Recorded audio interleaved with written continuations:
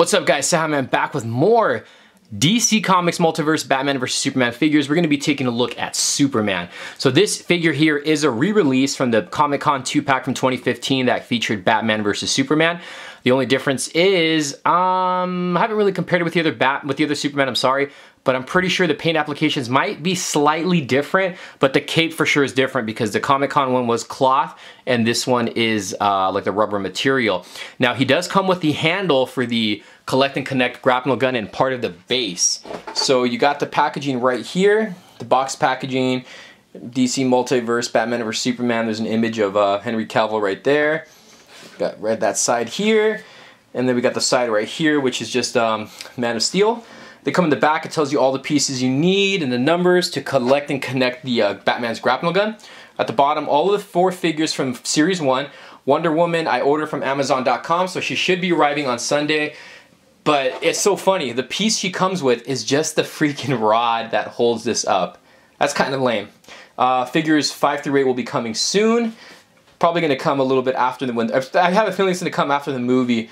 But let's go ahead and open this up and see how cool this Superman figure is. Alright guys, so here we have a quick little 360 look at the Batman versus Superman figure.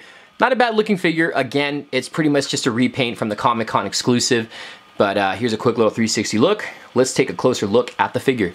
So we're going to take a look at the accessories he comes with. So you can see right here, he comes with a piece of the grapnel gun. So he's got the handle right here. So you're going to see how large this is, because if I put my hand around the actual handle, you can see how big it is. There's a trigger right there.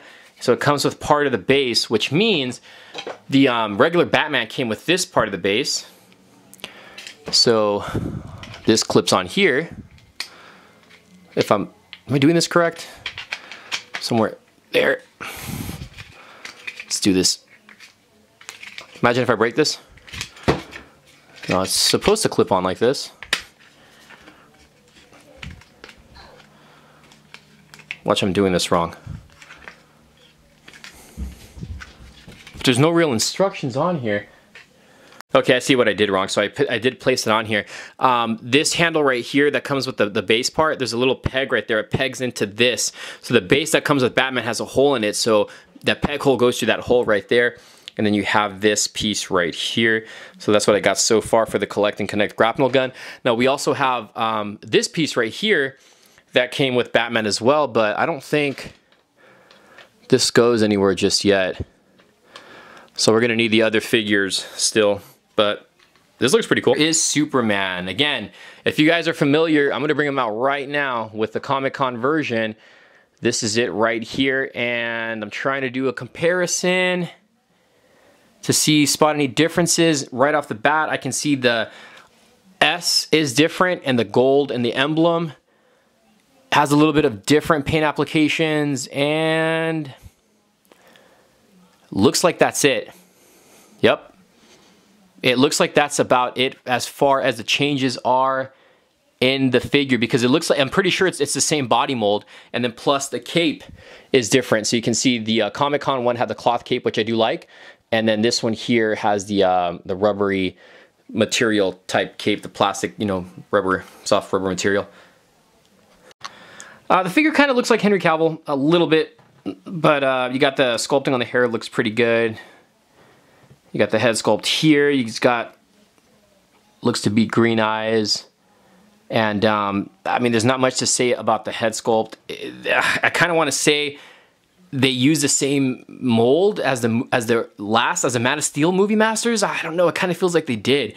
I don't have those anymore, but if you guys still have yours, let me know in the comments below.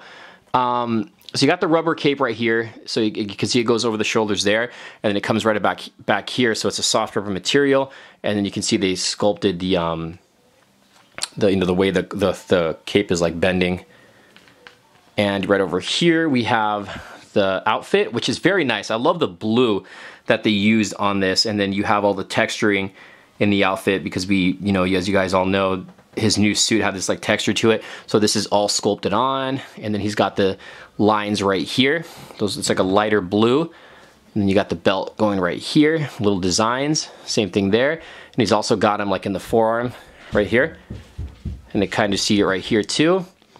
You got the lower legs, got the design going right down there as well. Can make that out in the lower legs, or actually in the whole leg.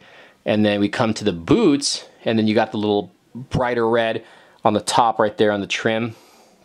And you can even see it at the bottom of the shoe as well, or the boot. And you lift the cape right here from behind, and you can see some more of the designs right there in the upper back, or in the whole back area. So overall, I think the figure looks good. I mean, it's the same thing as a Comic-Con exclusive. Now, you would need to pick this up anyways if you want to get the Collect and Connect piece. And this, I mean, if he came with the Wonder Woman piece, which looks like it's just the rod, which I don't know why they did that, then I would have say, you know, if you have the Comic-Con version, then you can pass on this. But since he comes with part of the base and the handle, you have to pick this guy up. In the way of his articulation, the arms do go in and out, forward and back, a bend at the elbow. Upper arm has rotation. The hand can rotate as well. He's got the fists. Head can rotate. It can go up and down. See, he's got good range of motion. I wish the Batman ones did. Rotation at the waist, no ab crunch.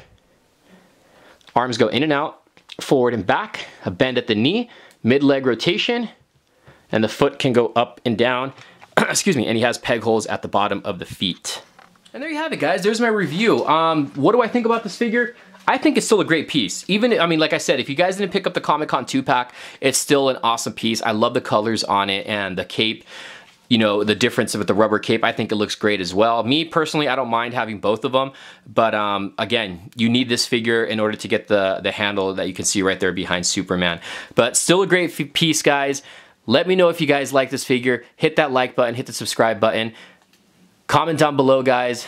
We'll see you guys later. Thanks for watching. We got more Batman and Superman stuff coming, guys.